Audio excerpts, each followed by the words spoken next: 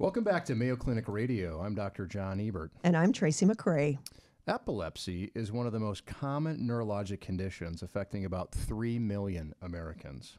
2/3 of epilepsy patients get some relief from medications, but that leaves 1 million people who continue to suffer from seizures. At Mayo Clinic, a new approach is being tried for those patients. High-tech brain stimulation that was developed and approved for treating conditions such as chronic pain and Parkinson's disease is showing promise for epilepsy patients too. And here to explain is Mayo Clinic neurosurgeon Dr. Jamie Van Gompel. Welcome to the program, Dr. Van Gompel. It's nice to see you. Thanks for having me, guys. What causes epileptic seizures? There's an awful lot of different causes. Sometimes there's genetic causes. Most of the common causes that make it to a neurosurgeon, though, are causes that have a spot in the brain that's just acting erratically. And in a lot of patients, we can actually treat that spot. But what we're here today to talk about is patients that we're not very good at finding that spot. So I once heard epilepsy described as like a thunderstorm, a lightning storm in the brain. Is that still an accurate way to describe it? Yeah, I think that's true. I mean, sometimes sometimes those lightning storms are very localized, but obviously the most feared ones are the ones where the lightning storms is the whole brain. That quote is directly from a patient. I do like that quote quite a bit. Yeah. So medication has previously been basically the only thing that would work. Is that right? I mean, as I said, there's particular types of epilepsies that can be removed. The diseased brain can be removed and treated very well. But almost everybody starts with a medication because nobody wants a part of their brain removed, right? And again, the therapy we're here to talk about today is those other couple of people that fall in between the cracks. Are there always non-medical solutions for epilepsy? So years ago, we would have said no. Okay. There were some palliative options, but this particular therapy, this deep brain stimulation for epilepsy, kind of starts to fill in the cracks of that. Kind of as a parlay with the medication talk, the way medications work to kind of control seizures or call the seizures is that they just change how the electrical storm happens in the brain, right? Does it happen if we slow how the electricity goes around, or if we make it go faster, that changes whether or not the likelihood of a seizure occurring, right? This particular therapy brings electricity to the brain in the same way as medications do to try to either slow or quicken the way the circuits work in an attempt to try to reduce the number of seizures, and hopefully with the reduction in seizures, reduce the chance that one could die from a seizure, which is called SUDEP. How do you identify which part of the brain needs the deep brain stimulation? So there's a standard area that we treat. It's in the thalamus for this. And we've been doing this for a very, very long time here at the Mayo Clinic. We've been treating one part of the thalamus for patients that have generalized onset seizures, which some of us believe actually come from the thalamus itself. This particular therapy is for patients that have a spot in the brain that's causing the seizures, or multiple spots that we're just not good enough to find at this point in time, or if they've underwent multiple therapies. And I always say, is the juice worth the squeeze on these patients, where they went through so much to try to find the spot and we don't know. Well, fortunately, this type of therapy actually fills a role for those patients to have some success and potential for seizure freedom. How is this similar to using deep brain stimulation for Parkinson's disease? It's exactly the same. The electrodes, everything has been going into people for over 2 decades. So there's no safety in terms of difference in safety. There's no different devices that have been going in for that, for dystonia or tremor. What's dystonia?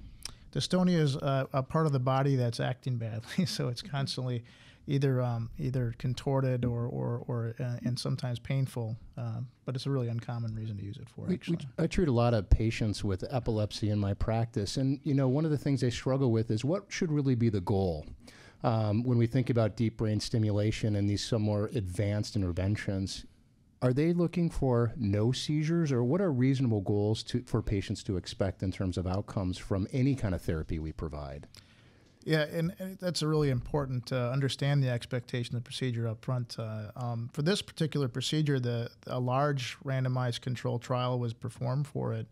that showed that in patients that underwent this therapy that were resistant to multiple other therapies, between 5 and 10% became seizure-free for periods of over 6 months, which doesn't sound like a lot, but for that 5 to 10% of patients, that's quite a big deal.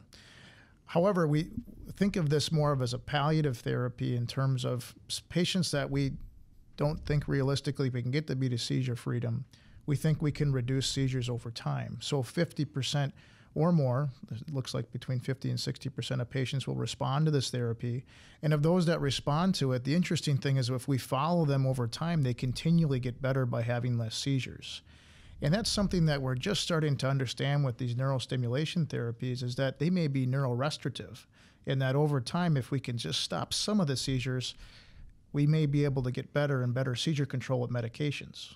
Is it true that when we look at children, for example, who have seizures long term, that it's more damaging for the brain? You talk about this sort of neuroregenerative thing. We always think about the reason why you don't want to have seizures all the time is because it can actually cause some level of damage. Is that true for kids and adults, or? I think that's the prevailing theories right now. Yeah. Is that one seizure may beget another. And it's probably true that this isn't really a static state. It's more of a dynamic state, meaning that as you have more seizures, maybe the seizure onset area grows over time because of that damage that's created by either local lack of oxygen to the brain or just too much electrical activity. There's a couple of theories around that, but I think it's true that there's damage that each seizure incurs. What are risks for epileptic patients using deep brain stimulation? So the risks compared to some of the traditional therapies, I think, are less. There's a 5% total chance of having a problem with the procedure. The most common problem is, it's not normal to have something external put into your body. Now it's becoming very normal because you see people walking around with pacemakers or these things. So, we always talk about, in the future, are people going to have 5 batteries across their chest? But it's the fact that we're putting an external device in, so the chance of an infection exists. And it really is relative to what your pre-op or other problems are, like do you have diabetes or something like that. But the risk of having a major problem from the procedure is very, very low. It's less than 1%, the chance of having a bleed or something like that. And the good news is that if it doesn't work, it's actually a reversible procedure. It's removable. And the intention is not to hurt something with it. And now if patients wind up for these, for appropriate selection criteria sort of exercise, and the patients are provided this device, do they have to worry about things like travel and metal detectors and CT scans and MRIs? All those things are the things that my patients always say, well, what's going to happen once I get this in? How much is it going to change my life? It may improve seizures, but what are the other things I have to change? Yeah, you could still go through the metal detectors at the airport. Now, you do have to carry a card like you do with some of the pacemakers.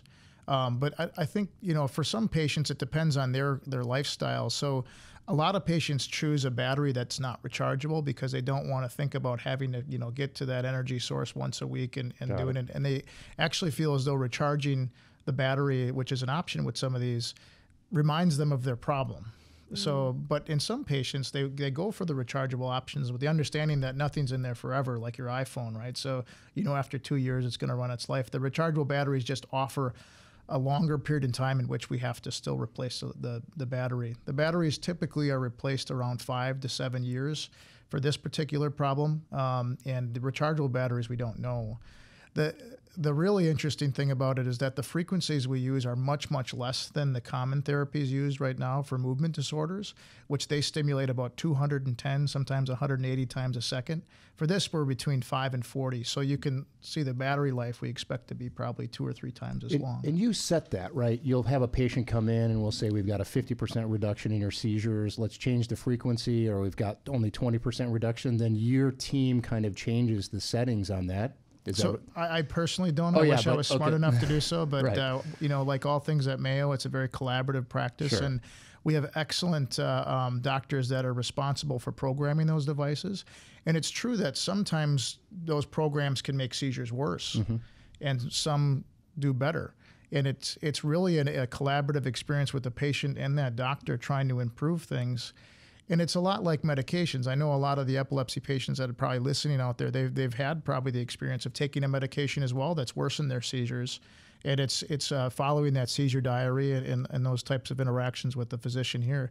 The nice part is that the stimulation itself doesn't have effects over the rest of the body. I tell the patients that the stimulation is trying to do the same thing medications are doing, but you're not getting that tremor or those other problems that you have because it's directed at one particular spot. Sure. And with the medications, you can give as much medication. If you could give as much medication to control the seizures, unfortunately, they would have substantial side effects from some of those things because all the seizure medications probably work with time. So. Sure. Where is the research going using deep brain stimulation? Well, we have a couple of research studies open here right now. We're trying to also record for the patients so they don't have to go right down. So that's a big important one right now is that, we want to really have valid objective data.